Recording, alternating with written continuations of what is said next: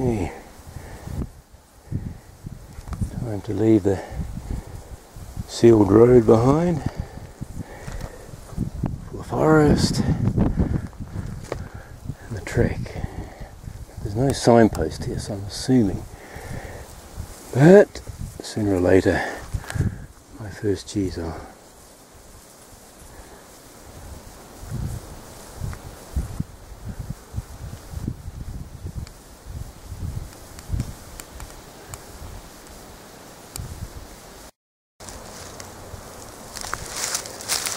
Well, had to happen sooner or later. Yay! First little Sekibutsu. Just zoom and see if you can pick it out. Looks like 3 characters carved out of this rock. Small one underneath.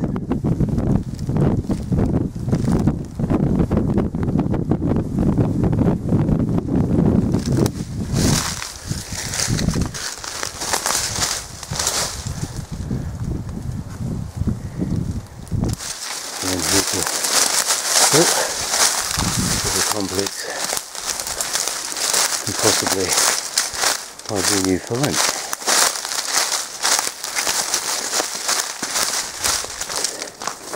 Okay. Quite an interesting little structure.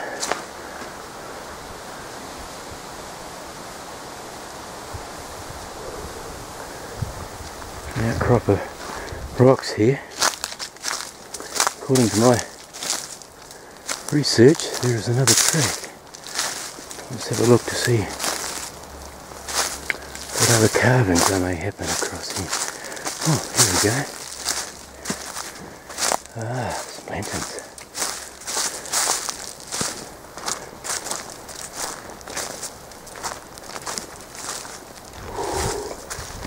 Ah, here we go. Closer look.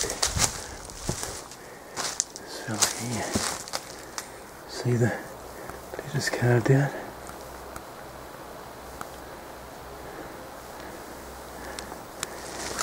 Just take a wee look inside here.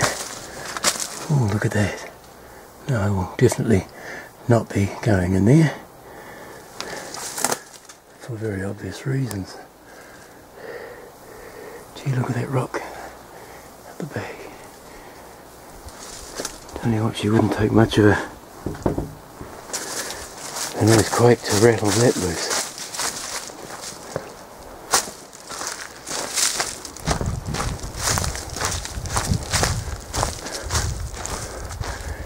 I think this is my lunch spot.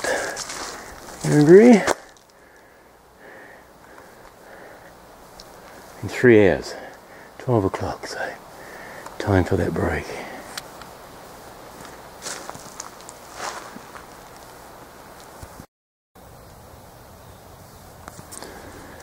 A bit of a nice wee break for 20 minutes, bite to eat.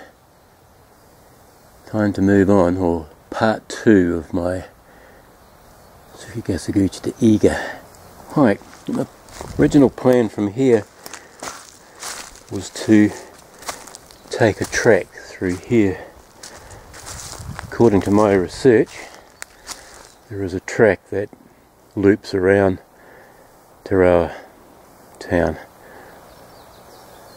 But I've had a look and there's nothing, there's a little hint of a track, but there's nothing to mark or say that that was a track. So I've decided to err on the side of caution, and I'm going to make my way back around to the village and walk through that and connect up. It's a risk when you do that. No one knows exactly where I am. If something happened to me, I could lie here for weeks. No one would know I was here.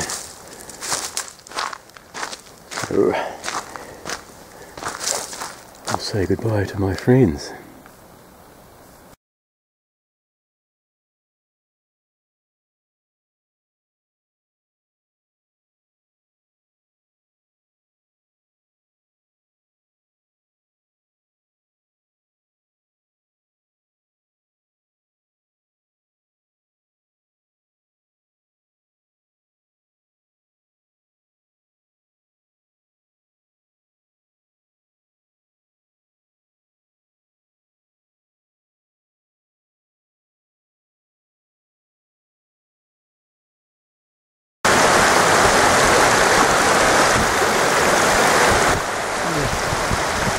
on the outskirts of Tarao.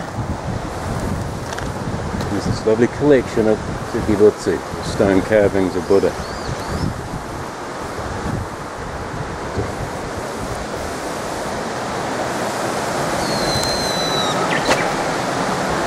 Closely you'll be able to see the two characters in there.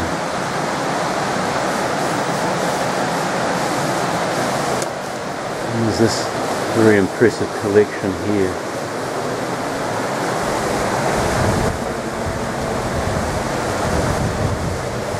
Hopefully when it comes to posting this video, I'll be able to put a name to these.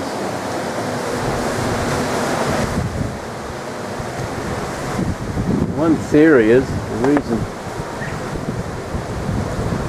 placed in this location is to protect the village from any evil spirits. Needless to say, people would come and prayer. Very impressive. This one in the middle reminds me of the Smiling Mermaid at Shigarakicho, just at the back of Kamo. Maybe the same artist.